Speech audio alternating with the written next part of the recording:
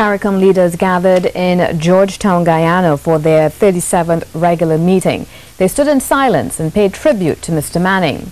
CARICOM Secretary General Ambassador Irwin LaRoque said Mr. Manning worked tirelessly for the Caribbean region and served as a member of the Conference of Heads of Government for 13 years. The Secretary General recalled that many contributions that Mr. Manning made to the regional body in and out of the office of the Prime Minister.